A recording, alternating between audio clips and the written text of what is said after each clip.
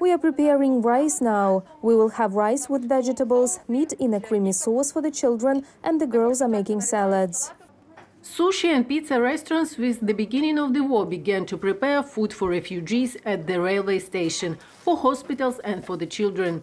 In the first days, when a lot of people came to Lviv, a small team of cooks and employees of the establishment prepared from 1,000 to 2,000 portions. People joined, volunteers brought a lot of vegetables, potatoes, carrots, also meat. With these products, we prepared dinners, lunches at railway stations, hospitals, checkpoints. Only recently the team realized that it is necessary to resume the normal work of the enterprise, so now they have opened restaurants for visitors and in parallel continue to cook for refugees.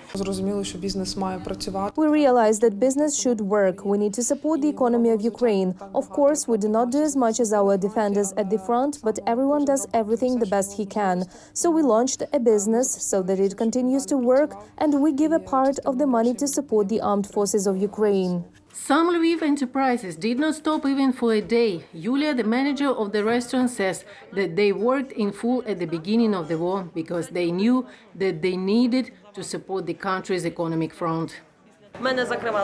We did not close our restaurant because we understand that the economy of Ukraine needs the support, and in order to send money to the army, we must earn it. For 2 days, the Lviv Regional Military Administration received 78 requests to change the place of doing business from the territories where hostilities are taking place. These are companies producing plastic, spare parts for heavy transport, tea and light industry enterprises. Logistics has already been provided for 31 of them. Equipment and components for these industries are already being transported to Lviv region.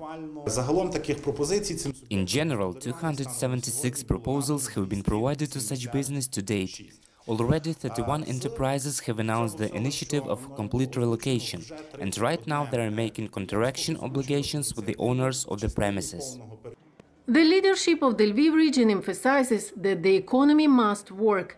Entrepreneurs are encouraged to go to work, call staff, provide them with work and wages. IDPs are also called to find jobs. Reported by Olena Shustova, Yulia Bil, Lviv, UATV News.